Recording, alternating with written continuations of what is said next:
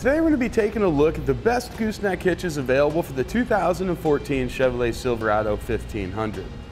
Let's take a look through the three hitches that we've got picked out. We've got our Curt Double Lock, we've got the B&W Turnover Ball, and we're also going to have the Draw Tite Hide Goose. Now all three of these hitches are underbed mount. This is the ideal solution for goosenecks rather than the old ball that always stuck up in the middle of the bed. These allow us full access to use our truck bed as we'd want to. We can simply flip that ball over, turn it up into the usable position when we're ready to haul our trailer. Now all three of the hitches are going to have custom brackets. These are going to mount right to the frame with no frame modifications necessary. We don't have to weld, we don't have to drill, and we don't have to cut. Now, of course, we have to provide area for the safety chain connection points to come through and for our balls to come through, so we'll have to cut holes in our bed. The Draw-Tite has the smallest hole. It's at 3.5 inches, where the B&W and the Curt, those are going to be 4 inches. And then, of course, both the custom brackets for installation, our crossbars on all the kits, and the heads fully powder coated, heavy-duty steel. So these are going to hold up to the work and the loads that are typically required from gooseneck hitches. Now all the underbed goosenecks here can be converted over to use with a fifth wheel trailer. If you're regularly going to be hauling a fifth wheel trailer, I would recommend getting fifth wheel head and getting fifth wheel rails put in. But if you have that occasional use situation, this can be a great solution to have the gooseneck readily available, but also be able to haul that fifth wheel trailer. Now another similarity that we have in our hitches is the customer reviews.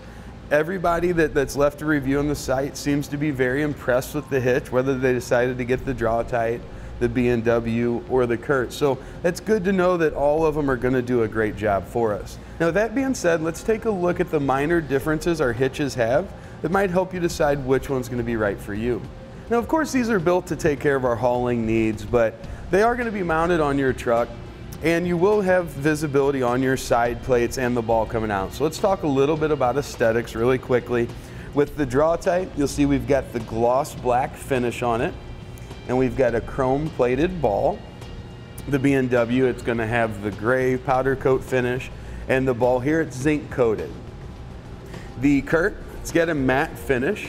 It's going to be a little bit more dull than what our Draw-Tite is, and it's also going to have the chrome ball. Now all of our hitches also are going to offer the same weight capacity. On each of them we've got a vertical load limit of 7,500 pounds. So that's the maximum downward force that we can place on the ball.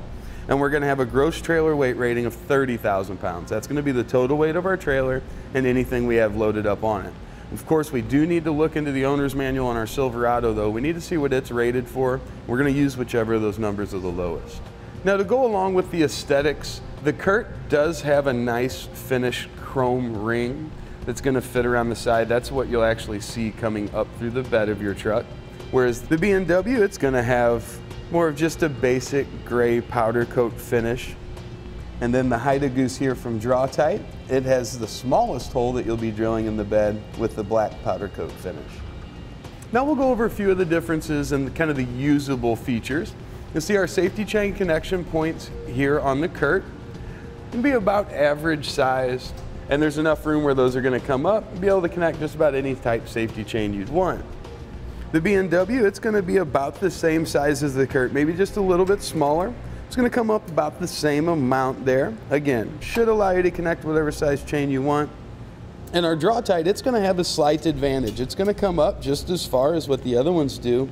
However, it is a little bit larger. It's going to give us a little bit more space in there to more easily connect those chains. Another usability difference is going to be in the handle, both in the way they work and the size. The Draw-Tite's going to have the longest length, so it's going to be a little bit easier to hold. And to disengage the pin, we pull out, slide that towards the rear of the truck, and that's going to hold that open, allowing us to pull our ball out. Now the Draw-Tite's going to offer the round base. You can see the alignment tab. That's going to help keep it from rotating. As we put it in position, drop that in fully, and then we just release our lever by bringing it to the middle position there. As you can see, the pin's going to go through and firmly secure our ball for us. See a little bit of play left and right and up and down there, which is pretty common across the board. You'll see our ball is held in place with a single pin. This is going to be 5/8 of an inch in diameter. You see how that's going to come through, engages both sides of the head to give us a nice secure connection.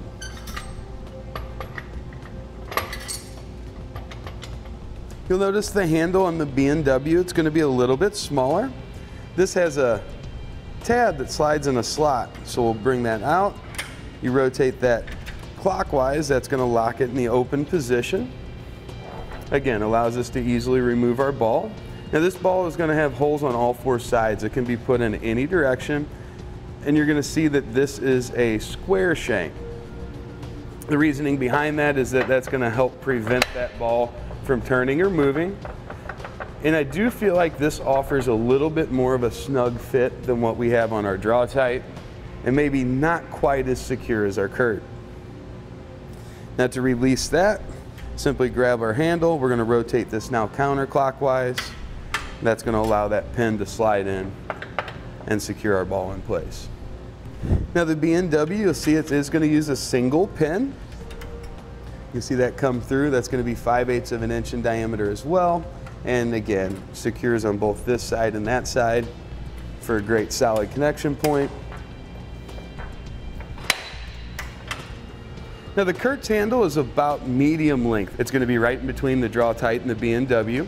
This is going to work just like the B&W. We're going to pull out, rotate clockwise. That's going to lock that open, and that's going to allow us to take out our ball. Something you'll notice here is we're going to have dual pins. So we have two 5/8 inch pins that come through. You'll see the groove on the side. It's only going to be one way that this is able to slide in place. Here you can see the dual pins come through, and they also pass all the way through. So they're going to engage both sides of that head, giving us a great holding power. We can slide that back in, re-engage our pin. You'll see with that ball, not as much movement as what we had on the other two. Now you can see all the balls in the stored position. Once you pull your handle out, you're able to flip those around as you'd like. See the Draw-Tite? They've got a nice magnetic cover here. It's going to block the top of that hole, just prevent any moisture or dirt from getting down in there. And you'll see the small crossbar there that allows you to get your finger underneath it and get that pulled out, whether you want it in the usable or stored position. Now B&W does not have a cover that's going to come with the hitch, but they allow for a corners only fit. So they allow for any of that dirt or that grime that might find its way on there to kind of fall down through. And again, we've got our small handle there. It's going to help get a hold of it so we can get this rotated around, whether we want it in the usable or stored position. Now you see on the Curt Double Lock, we're going to have a really nice rubber cover. It's designed to fit snugly down inside of there and of course protect from the dirt, debris, things like that. We're going to have a little bit larger handle. It's a little bit wider.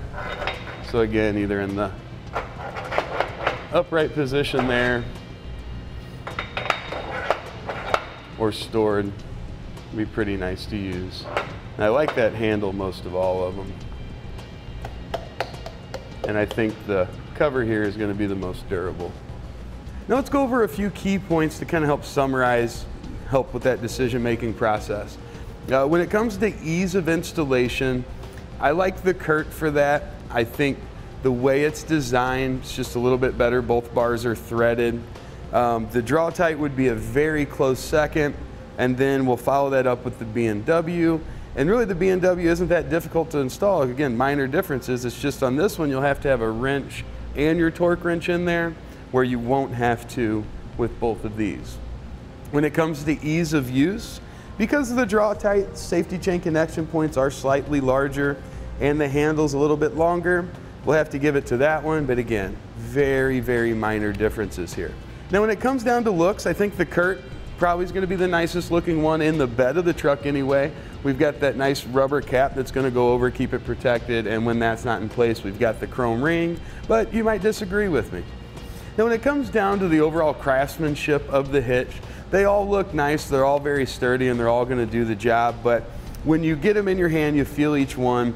The B&W, made in the USA, American steel, It definitely has just a little bit better fit and finish on it. The holes don't have any overslag or don't have any burrs or anything like that. So craftsmanship, we give that to the B&W.